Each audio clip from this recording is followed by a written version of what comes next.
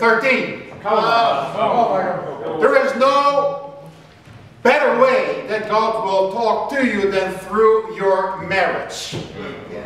There's no better way that God will talk to you than through your marriage. Not your discipling partner or the church, but through your marriage. February the 1st, 2003. Space Shuttle Columbia took off. And it was truly an incredible sight. When you see a space shuttle taking off, the power that it takes, it is glamorous. The crowds were there. The family members of the crew, space shuttle crew were there. They were waving their American flags. Family members were proud that their son, their daughter, their aunts and uncles were in the space shuttle. About a year later, I was actually flying to Portland for the first time, where I would meet Michael Williamson for the first time. Next to me happened to be an engineer from NASA. We started and I asked him what happened to the space shuttle Columbia. Because when it entered the atmosphere back, it disintegrated, exploded, everyone on the space shuttle died.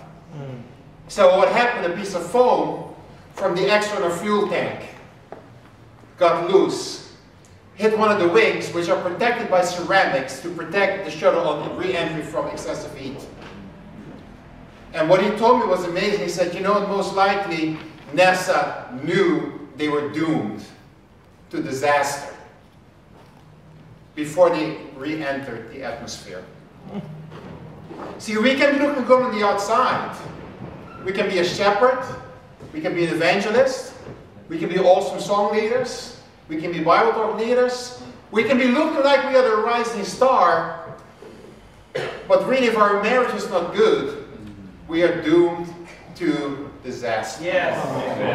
It's only a matter of time. Yeah. It always concerns me tremendously when I meet brothers and sisters that seem to be doing well, seem to be fired up about the ministry of bearing fruit and everything, but they refuse to deal with their marriage. Come on. And as I said, God talks to us through our marriage more than anything else. Because it is at home that you are yourself. Sometimes we are deceived. See, we think we have to give and we have to deny ourselves out there when we give to the lost, when we give to our disciples, when we give to our disciples, but when we are home, now we can be ourselves. And what we mean with that is, now it's my time to be selfish. Now it's my turn to be irritable because I don't like the way my wife is treating me. Now it's my time to treat my wife as if she's a Facebook page. Just press like and she should be okay with that. Woman, put this on and let's dance. And I don't mean like dancing with stars, if you know what I mean. Come on. Now we think that our needs have to be met and not our wives' needs. So here's my challenge for you. If your marriage is not doing well, stop running from it. Stop running from it.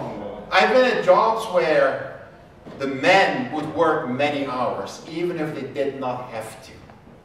Why?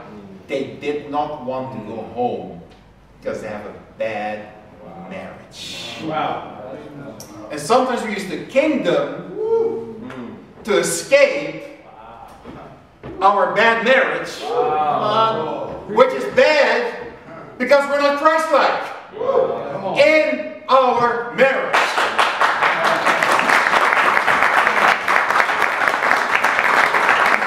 I've been in this house for 27 years, and there's something very interesting in the London church that I've never experienced in another church. Maria, my wife, told me a few days ago, she said, you know, there are many sisters in the London church that are not getting their physical needs met by their husband. You usually see the other way around. The husbands are the ones that are more, let me say, in tune with that. Yeah. But that cannot be. But we can also talk about emotional needs. Yeah. We can also talk about tender love and care. Yeah. See, if those things are not taking place, as men, we are here to lead. Come on. And I'll close with saying this. I read an article, an interview with an astronaut, and he says, you know, once that door closes in the space shuttle, that is it. There is no way back. You may be terrified and petrified, you can scream all you want, that space shuttle is going to go up. And whether it comes down or not, safely, it depends on the engineers that designed the space shuttle.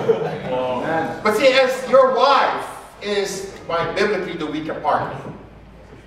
See, when she said, yes, I do to you that day, she locked herself in that space shuttle. You need to make sure she feels safe. Because if she doesn't feel safe, you're not going to feel good about yourself. Hebrews 13:4 says, marriage should be honored by all. So let me ask you this in closing. Is your marriage one that's worthy of honor by all? Thank you.